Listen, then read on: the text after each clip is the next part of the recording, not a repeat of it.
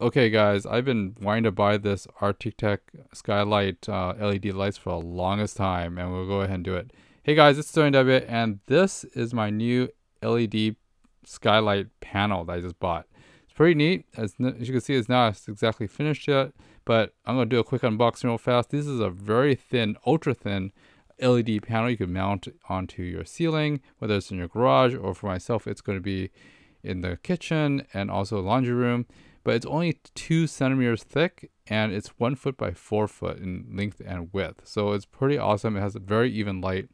Has about a 50,000 hour bulb life, as well as a 3700 nice cool white light, which is nice.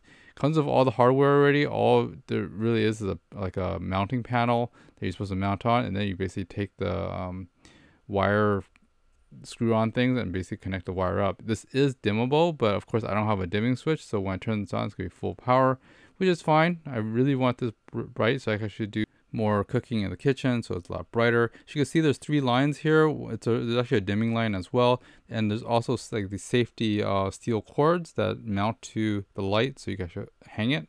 So it's pretty cool. The plate's right there, and it does show you an arrow how to slide it in. It does slide in horizontally in. Now looking at the bezel, there is like a 1-inch bezel all around, actually a little larger than 1 inch, but the thing is about 2 centimeters deep.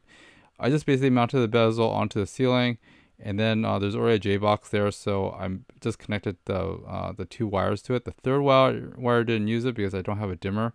So anyways, it's hung and it's there. Super bright. I still need to make sure the edges are aligned. This is not aligned yet. So anyways guys, this is SterlingW. I really love this light, and I'll see you next time. Thanks for watching guys. Bye bye.